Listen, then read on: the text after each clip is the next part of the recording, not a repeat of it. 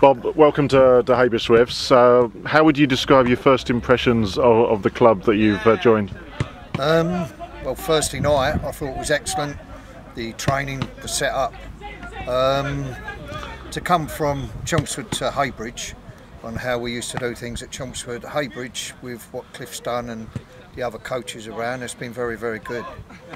Today's excellent here at the barracks. You know, Pete's put up a good session. All round, it's pleasing to see all the young lads that are here, and that's been entertaining. Some of the young lads have really worked hard today, and they worked hard on Thursday. Totally enjoyable. How will you look back on your time at Chelmsford City? Because you weren't just a coach, you did all sorts of tasks, didn't you? You were probably in the kit room maybe, or you were out on the pitch, or if there was a danger that there was going to be a match called off because of the pitch, you were out there? There was loads of things I've done. I went there as under-14s manager and went all the way through to 18s to reserve team manager. Then with the first team with Glenn Pennyfather and Jeff King, which was absolutely amazing experience. Then when Jeff left, took over doing the pitch. From there it became a full-time thing when it was only temporary. The pitch was in a shocking condition, but we got it round to where it was, to where Adrian's took it over. But the whole ethos of mine at football, I've been in football a long time. I've done kids and girls.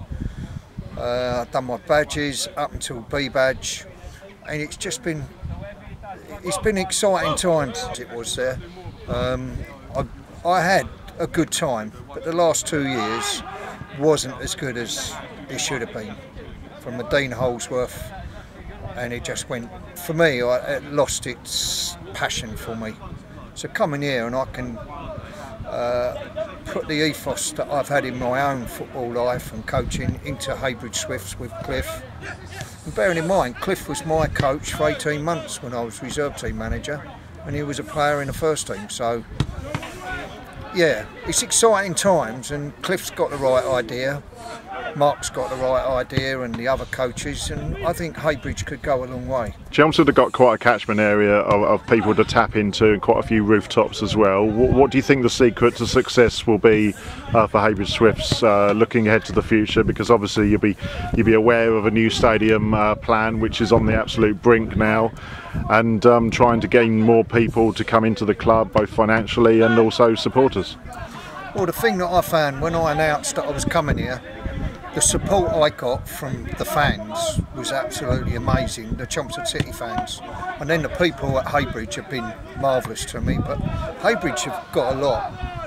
As a manager, been a manager around Chelmsford for some time, if you ever picked a Haybridge Swift side, whether you're picking a Haybridge Swift side at under sixes to the main team, they're always a hard game there. It's always a good team that's going to come out. You always had to work hard to beat them. And if not, they would have you over. And Haybridge have got a good catchment area of their own. They've had good philosophies in their youth setup and all the way through. And I just think if I can help that a little bit with Cliff and move on, there's a lot of good managers around within Haybridge Swifts. I just think it can move on. With the new ground coming, that's a nice little. That there is quite important to a lot of young players. Is can I get out there in that main stadium? And if it's built beautifully, and 3G and 4G now are the way to go. They want to just make sure they put a water sprinkler system in it, because it does get hot on your feet. you won't have grown up with those pictures, as many people won't have done. So what's your opinion of them? I've played on them, even at my grand old age. I've played on them and trained on them. They're good. They've got a place to play in non-league football and a little bit above, because non-league football needs the financial resources that it can generate of renting it out and what have you. But even 3G, 4G pitches, there's a lot of maintenance still need to be done on it. It's not just like this piece of grass here, they go dry and you water them and that. They need maintenance as well, but the income is all year round. I think it's brushing them every 10 hours of football, isn't it? Or... Yeah, you need to brush them. You need to brush them either way as well, because you need the blades to go the right way. So there's a lot to it, but it's not hard. It's not rocket science, but it is the way to go for clubs especially in Ryman North, Ryman Prem, possibly even in the Conference South and that, to have these pitches to be able to play really all year round. Yeah, Sutton United are getting one. As a coach, where do you think you'll complement things with the rest of the coaching staff, and with Gavin and Mark and Cliff, and what will you be looking out for? Have you got a particular thing that you think that you've got a strength that you want to be able to bring to the table and say, well, I want to look out for such and such? Well, I know what Cliff wants me to do. He wants me to look at players. He knows that I know a good young player when I see one. He wants me to actually work with him with the young players. There's players that are very shy, and some people just don't give them a second chance. He's bringing out the good side of them young players. They've all got it. A lot of them have got a lot of ability, but they don't have the desire, or they don't have the confidence to push on. Now my role is to be with Cliff, is to have a look at all these boys that need that help, and experienced players that need to go what I've learnt from the Conference South. And the Conference South is quite a step up, but when they get there, it's a good place to go to see if you can go into league football, or are you just going to be workmanlike and stay around the Ryman League North, or the South, or the Premiership of it, if you're going to hang around there. But my role is, I hope I can contribute with the knowledge I've got of players and the knowledge I've got of the game, and that's important, the knowledge, because I'm not interested in hit and run football all the time. My football, even all my youth sides, all my reserve sides could play football. They could hoof it if they wanted it, or if they can play it round you. And I want that same philosophy to be in the first team, the reserves and the 18s. And then they can get a steamroller of players that move on. It's like Joe Ward when Mark Hawkes went to Chelmsford. I picked his team for his first game against Staines. After we lost 6-0, 5-0, 4-0, 3-0, we win 3-1 against all the odds. Put young Joe Ward in, and now Joe Ward, he's done a season a bit, he's been sold, he's gone on to Brighton. But if they hadn't have given him the chance, right, that day, they wouldn't have seen what he'd done. And that's my job, to try and convince managers to do that. And a lot of young players don't get the opportunity. And how would you describe the training session here, the standard of the training session that's been adopted here today, compared to your experience in the conference? All clubs have got different training techniques, all of them. Chelmsford's training technique, I have to be honest, hasn't been as what I've seen the last few years, hasn't been as hard as this. It's been it's been progressional. They start off lightly and build it up, and then they come down to where they're just getting games in, but they built the fitness up through a period of weeks, 3 or 4 weeks, and then they start kicking the friendlies in, and then they go from there. This, for the lads here, that will get them fit, and then they get into the games, and pre-season training won't be as hard as what they've had now for the last 2 days. There's another couple of sessions like this, and they should be ready. And there is some good talent here. There's some determination from a lot of the young lads here to get round and do this circuit. You've probably got pictures on there of it. It's been hard for some of these boys. Well, all of them, I think. Well, fortunately, it's got a little bit cooler now. Yeah. No doubt there'll be one pre-season friendly that you'll be looking out for. But in terms of the Colchester game, you're talking about full-time professionals, aren't you? And it's always a big day for a non-league side to play a football league side, even in a pre-season friendly. And these players that turn out for Colchester United, they're paid. They're paid a lot of money, and it's day in, day out for them, whereas non-league is very different. That's a big day out for any non-league player, even in pre-season, isn't it? Well, yeah. Well, I was lucky. I experienced Chelmsford City beating Colchester in the FA Cup. I was on the pitch, everything, and it was fantastic. We never believed we could do it, and that'd be the same there. The young players here playing Colchester against full-time pros, it shouldn't. People like me and Cliff and myself, I should say, and Gavin, we should be able to put across to them boys, don't be frightened of them, because they're only footballers like themselves. And if you compete on equal terms, which you are, we should do quite well. It's not about the result, it's about what you learn from them. If you can learn something from them, if you can come away losing 2-1 or or 3-2 or something like that, or even if you've nicked a win or nicked a draw. It's good, but you must learn from it. There's no point playing Colchester and you don't learn nothing from it. You need to learn where you are as a player and where the team is.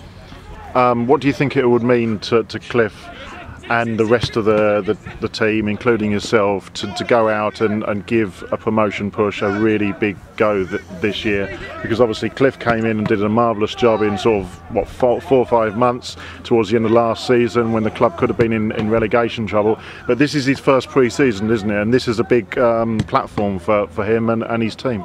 Yeah, I think if the season even if the season starts off a little bit shaky till the boys are settled in, I think the possibilities of the playoff and more is there, but then you've got to have a look what's in this league.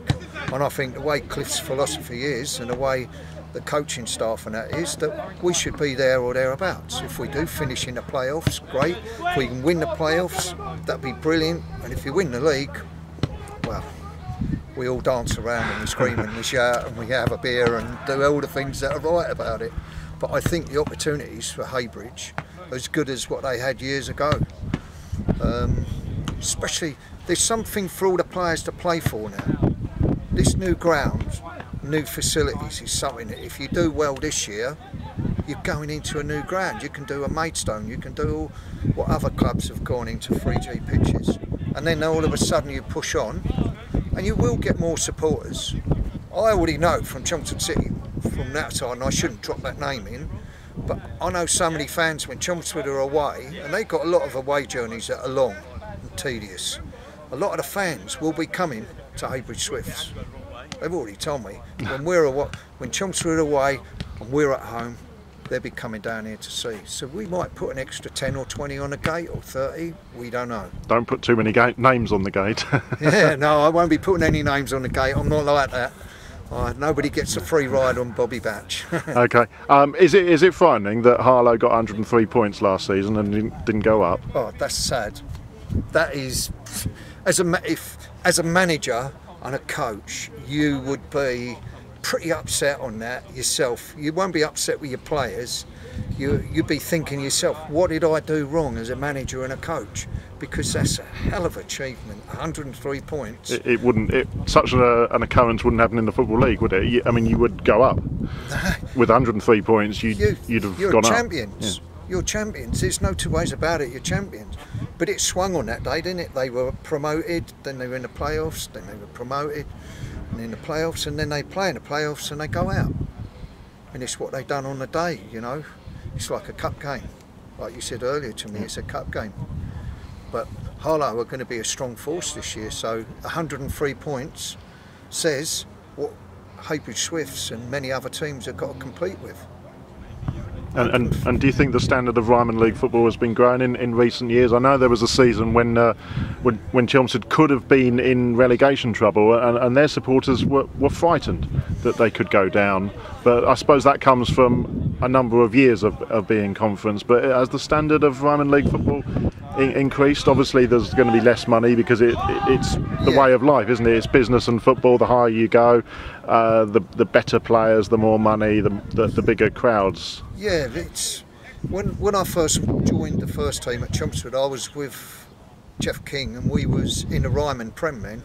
So I've experienced, if you want, the players' budget that was going around in them days for all clubs, not just Chelmsford. All clubs was quite high in the Ryman Prem because everybody wants to get out of it. But once we got into the south, the budget there is still quite massive. A lot of clubs spend a huge amount of money on their budgets until they're out the FA Cup. When they're out the FA Cup and the trophy, players then are released and gone.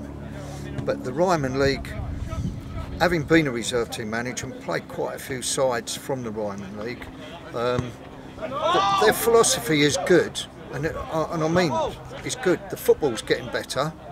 I went and watched quite a few games last year. I went and watched, in actual fact, I watched probably 10 or 12 games, and I was impressed with some of the clubs and some of the standards. And there's a lot of good players out there waiting to step up. But there's a lot of good players in there that don't want to step up.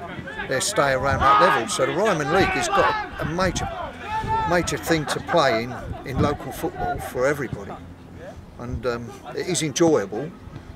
There is some clubs that hang on the fringes of it, and there's other clubs that are fairly wealthy and well organised, and with Heybridge Swifts, when they get their new ground and that, I'm sure that's going to be a major plus for them.